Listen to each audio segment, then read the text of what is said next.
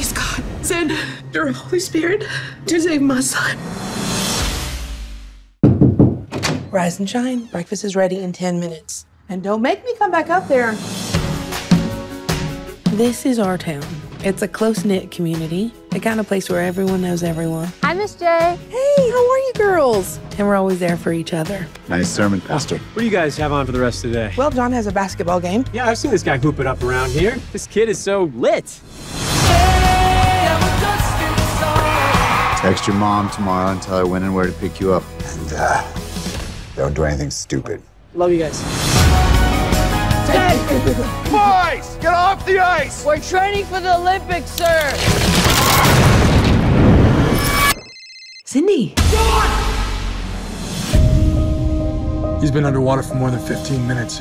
It's gonna be a recovery, not a rescue. I got something. We got him! We've done everything medically possible. There's nothing more we can do. No. Please, God, send your Holy Spirit to save my son.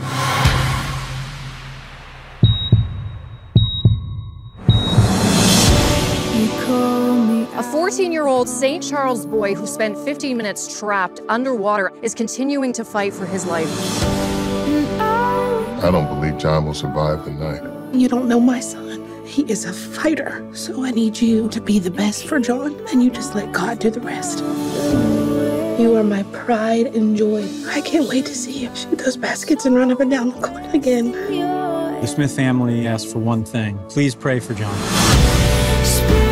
In the water that day, I was ready to give up, but then I hear this voice telling me, go back. Either I'm nuts, Or God's talking to you. but I don't believe in God. I believe it, but maybe that only goes so far with something like this. I'm your pastor. I'm supposed to walk alongside you for as long as it takes.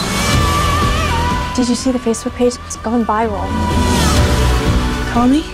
I hope he's gonna be okay. We're not gonna get through this alone. Whatever you have for me, for Brian, for John,